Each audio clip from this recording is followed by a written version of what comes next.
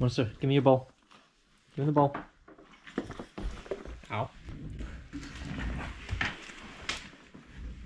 Over here. Sit. Sit. Stay. So Melissa and I are working from home, and I've just came up with a quick pet portrait photography hack. Is hold their favourite toy and make them stare at it and hold your camera right beside it. I don't know how I'm going to do this. Can you hold the camera? And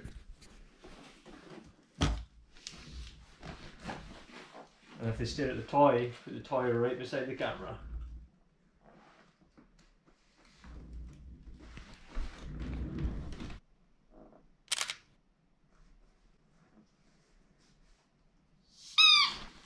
Okay, sit, stay, stay. I feel like I'm pulling a funny face. I think that turned out really cool. Go get it, buddy.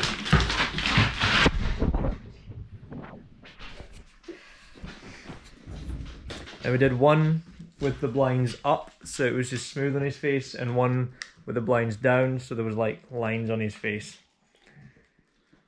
And this isn't going to be long enough to be a YouTube video, so I don't know what I'm going to do with it, but maybe I'll just put it on YouTube anyways. Alright, these are the two JPEG images straight out of camera. I'm going to go into the develop module, and all I'm going to do to them is it's just a little bit bright over here, so I'm going to just pull the highlights down a touch. And to make that background a bit darker, I'm going to pull the blacks down, get that sort of extreme contrast going on. And then a very slight crop just to kind of center his eyes on that third there. And then that's that one. And then on to the next one. There's a lot more glare on his face on this one, so bring the highlights down to about there. And the blacks are actually a lot darker already in this one, so I won't bring them down as much, I don't think. Just make sure they're roughly matched. I think that looks pretty good. And I'm going to crop this one slightly as well.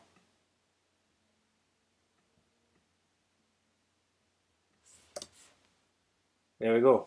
I'm pretty chuffed with that as a quick pet portrait. It's probably the best picture of Monster that I've ever took. And yeah, I don't think I've got any more information than that. If you're interested in the camera settings, it was ISO 200, 35mm lens at f2.5 and 1/250th of a second. While I was shooting it, I was completely oblivious to what camera settings I was using, so don't take that as me having dialed that in and being smart about it, because it was not. If anything, I think I was just lucky that it was at about the right settings, because the ISO is on auto. Oh no, the aperture's on auto as well, so that it was the camera, it was on shutter priority.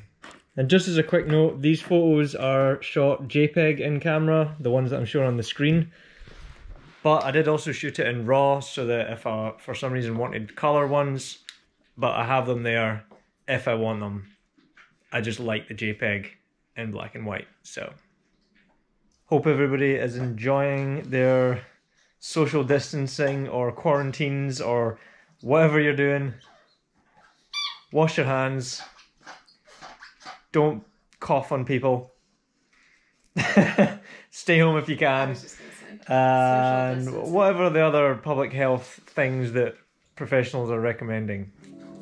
Cheers.